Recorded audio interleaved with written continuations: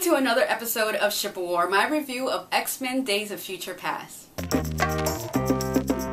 X-Men Days of Future Past is directed by Bryan Singer. It stars a bunch of talented actors and actresses who I'm not going to name because the list is endless. Now the premise of this story basically starts off where the X-Men are in the future. They're living in this world that is just ran by Sentinels, and the Sentinels basically main focus is to get anybody who's affiliated with mutants in a positive way or who is a mutant and taking them and killing them or putting them in concentration camps.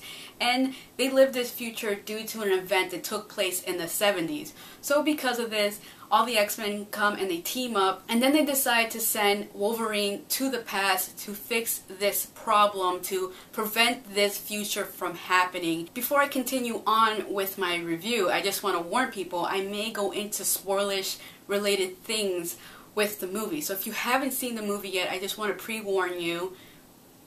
I'm going to get into spoiler things, so if you don't care about that, then continue watching. If you do and you haven't seen the movie yet, I suggest you stop here. So I went into this movie expecting a movie that I was going to fully enjoy and have an amazing time with. Now, with that said, I have to say that my biggest issue with this movie is it bringing up Last Stand. I know Bryan Singer can't do much about that movie existing in the X-Men franchise, which I'm completely aware of, but it's one thing to avoid it, another thing to actually take story points from that movie and put it into this film. If you're going to acknowledge that movie when it comes to certain things, you have to acknowledge that movie when it comes to everything. And if you've seen Last Stand, you know that Trask is very much alive, and he's a tall black man in that movie.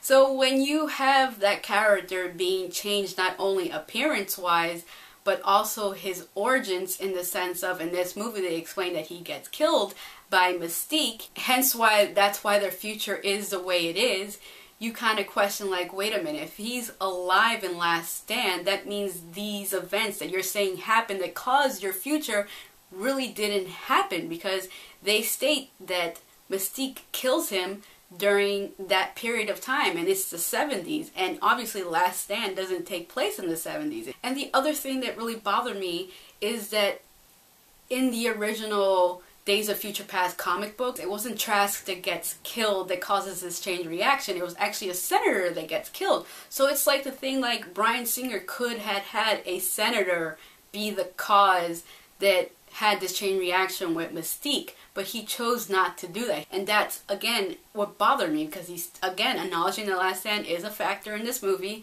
He's taking things from Last Stand and implementing into this movie, but he had a choice to not mess around with the story the Last Stand told when it came to the first 2 hours of the movie, where they're trying to fix the future. If these other films did not exist, I would have thought this movie was freaking flawless. I would have loved it. But the fact is, I'm sitting there for 2 hours, again, having these issues with these contradictions of these movies with each other and how they don't follow with each other, and the timeline's all messed up. Then you have Wolverine and his mess of timeline. I know people have noticed when it comes to his claws. But of course, the last 10 minutes of the movie were just absolutely amazing. Was like by far the best thing they could have done. They basically resetted the story, and they realized, you know what?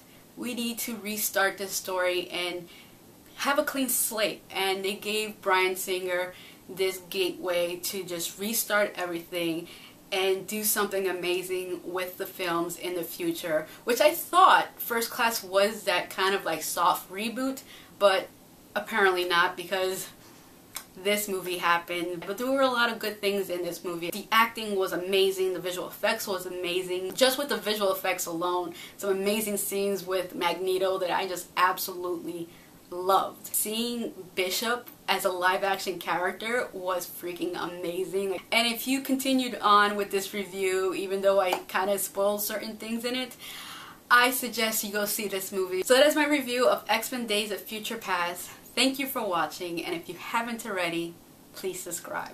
The Fault in Our Stars is directed by Josh Bowen. It stars Shailene Woodley, Ansel Elgort, and a bunch of other very talented actors and actresses. Now, the premise of this film follows the story of a girl named Hazel, who is played by Shailene Woodley, and then she befriends Gus, who is played by Ansel, and they develop this really close, friendship because they kind of have the same personality. They're both very witty and smart, and they have this banter where they just, talk to each other in a way that's pretty hilarious.